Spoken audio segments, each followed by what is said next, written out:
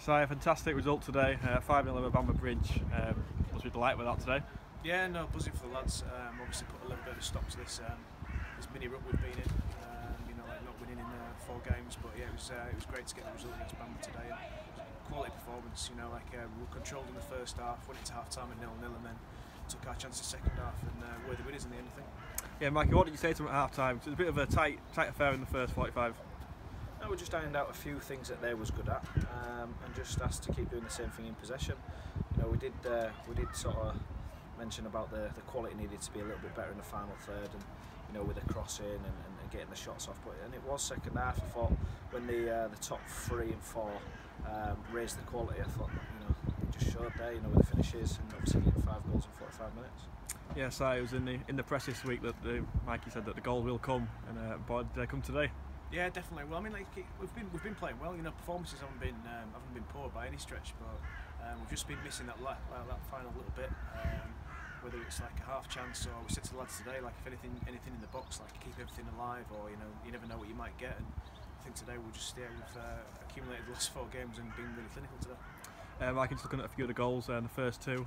First one was a brilliant move on the left hand side with Casey and Azza, and a good finish by Savs, and then obviously Azza got one himself. Yeah, no, funny enough actually, we did some crossing and finishing the other day, so I don't know if it's anything to do with that, but it was great movement from Savs because he went near and then pulled off him, and obviously a fantastic delivery from Azza, and he couldn't have missed it.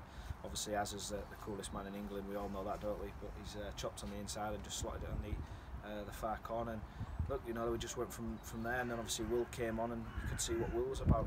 Like for like, we know that Casey's magic. It just wasn't quite happening for him in possession, but he still worked his socks off. And when you can replace Casey with quality like that, you can just keep the pressure on the opposition. And I thought it was classed by Will coming on and slotting 2 and nearly got 3. Yeah, so just looking at Will, inspired substitution, coming on and scoring 2 in 2 minutes pretty much, and almost got his hat-trick. How impressed were you with him today? Yeah, it was class. We came on last week against Taddy, and for 10-15 minutes, show his quality, show what he was about, and he's added the finishing touches today. And yeah, as you said, really lucky not to get his 3rd, which was I think if we had VAR, he might have nicked it. But yeah, it's a shame really. But yeah, no, brilliant for him. Really pleased for him as well, because he's just come to the club, so he's settling in, and it's a great way to settle in.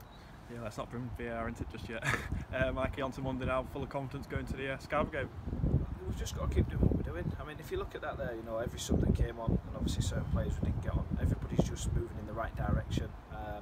There's no big time challenge in the team. Everybody wants to put 110% in, and we'll just keep doing it. We'll keep wanting to keep playing. We're playing some great football at times, and we're just going to look forward to the challenge on Monday and go again.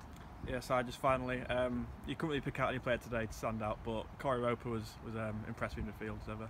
Yeah, definitely. I mean, Corey's put in, I think he played 17 games in a row at one point, and then he had a bit of a break and then went again and with an injury. But he's been phenomenal since he's been with us this season as Corey, and he probably doesn't get the credit he deserves. But he's in that position where a lot of people don't notice, but they noticed today, which is good for him, and I'm really pleased for him. Well done, lads. Cheers.